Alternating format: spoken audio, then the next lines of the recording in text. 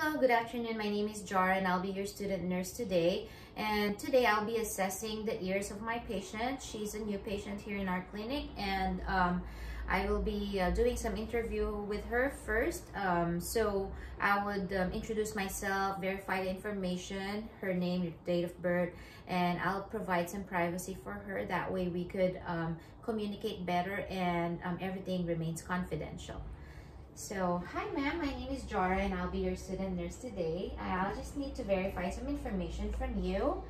Since it's your first time here in our clinic, may I verify your full name and your last name?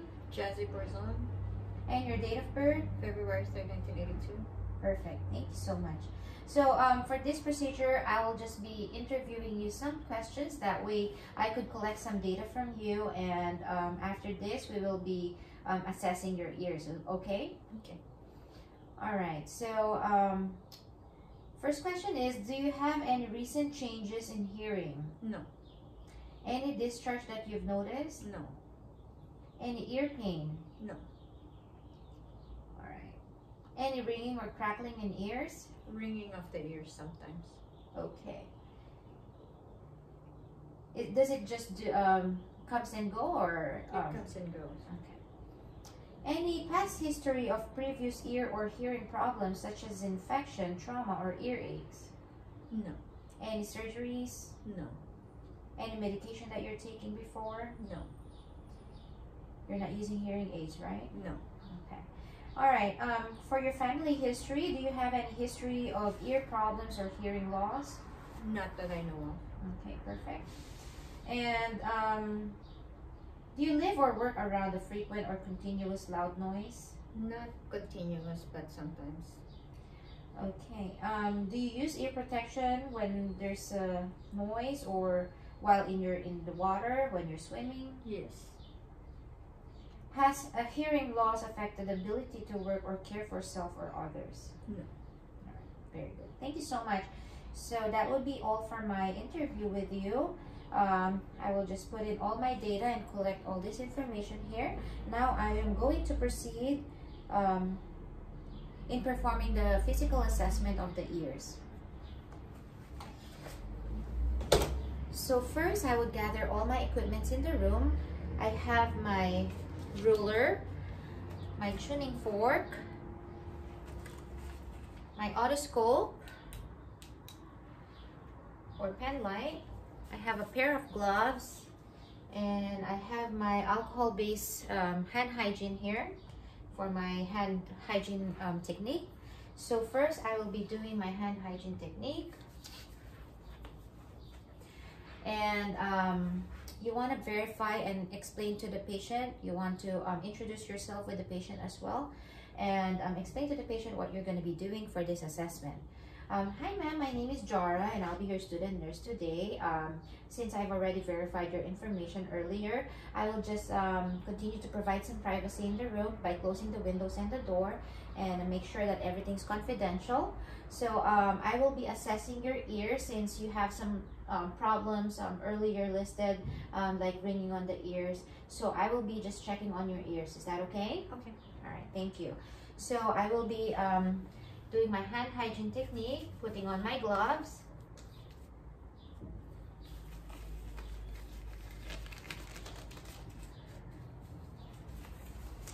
Okay, so now I'm gonna be proceeding to inspecting her external auditory meatus and her auricle. So I'm gonna be palpating her outer external ear. Any signs of discomfort or pain? No. What about this? No. Okay, thank you. Her ears look symmetrical with the body size, and it doesn't look like there's any abnormalities in shape and color. It's good. No signs of pain or discomfort from the patient. On the tragus, the pinna, the auricle, any discomfort here when I'm doing this? No. All right. What about here in the mastoid process? Do you have any discomfort when I'm doing this and I'm palpating? No. Okay, very good. Thank you. So everything's looking good. No color abnormalities. the walls are good. There's no nodules present outside. And the next one, I'm going to be doing the otoscopic examination. So I'm going to turn on my otoscope, and I will be pulling the ear back and up.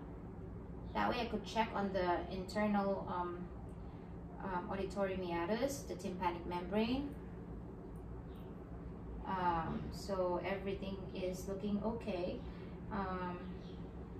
Just some skin scuffing off her inner ear, but no sign of infection or any abnormal discharge. So I just need you to do the Valsalva maneuver, which is you're gonna cover your nose by pinching your nose, and before that you want to breathe in and then cover your nose and close your mouth and then slowly breathe out. Okay, that way I could check on your tympanic membrane if there's any flutter or anything that's abnormal in there. Okay, all right, so go ahead and do that. Breathe in and close, and then breathe out. Okay, one more time. Inhale, cover your nose, and breathe out. Alright, tympanic membrane is good. There's no flutters. But you don't want to do this when you're doing it in an older patient or geriatric patient, because they might lose equilibrium, or they might have some dizziness after this procedure. Next is I'm going to be doing my whisper test. So I will have to cover one of her tragus. I'm gonna be putting my finger in her tragus, and I will be standing about 1 or 2 feet away from the patient, and I will be whispering a 2-syllable word to the patient, and then I will have her repeat that word for me.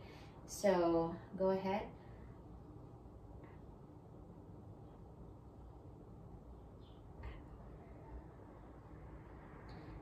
All right, looks like she did not respond. It means she did not hear that there might be something going on her left ear.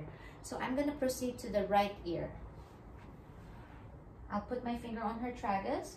I'll be standing about 1 to 2 feet away from her, and I will repeat that 2-syllable word. Apple. Apple. Okay, so her right ear is normal because she was able to pronounce the word for me. So next I'm going to be doing the Weber's test.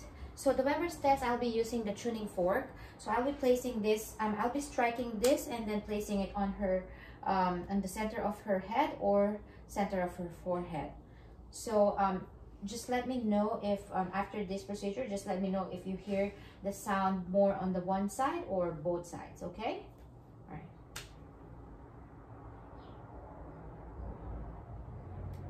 Okay, do you hear the sound on both ears or just one ear? Both ears. Perfect, thank you. Okay, now I'm gonna be performing the Rhines test for my patient. So for this procedure, I will be putting my tuning fork to the mastoid process, and after that I will have the patient raise her hand if the sound goes away, and then I'll immediately put the tuning fork just by her ears beside it to measure the air conduction, and I will let her raise her hands once the sound goes away as well. So for this procedure, I will be assessing the air conduction should be more than the bone conduction when I'm using this tuning fork with her. So this is the Rhines test. Okay, all right, are you ready? I'm gonna be striking my tuning fork, and I'll be putting it on the back of your ear, and then raise your hands once the sound goes away, and then I'll be transferring it over by your ear just beside it, and then raise your hands once it's the sound is gone. Okay, Okay. all right, thank you.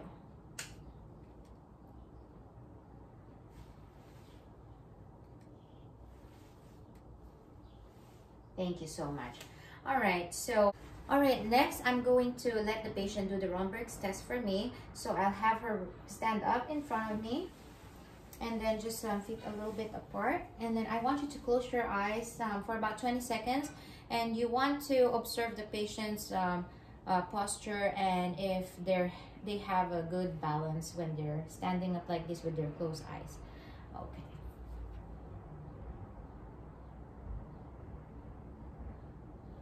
All right, 20 seconds have passed. I don't see any imbalances or any swaying. And are you feeling any dizzy or something like that? No. So patient feels okay. So she passed this Romberg's test.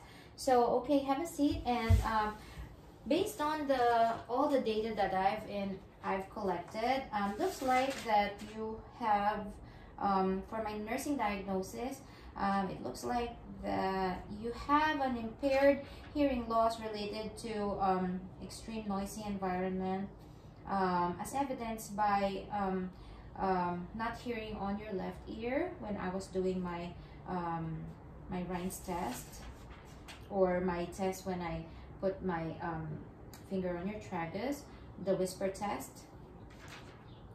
And based from this, I will be collaborating with the doctor. That way, if you need to be referred to a specialist, like the ear specialist, then we will let you know, okay? Okay. All right, thank you. So everything's doing okay with you? No dizziness? You're feeling okay? So if there's any problems that you've experienced after this one, please give us a call, okay? Okay. All right, now you're gonna now you're ready to doff your gloves and then do your hand hygiene technique. And then you can dismiss the patient. All right, ma'am, thank you so much for your time. We'll just let you know if there's any abnormalities or if you need some referral for the ear specialist, okay? Okay. Thank you so much for your time.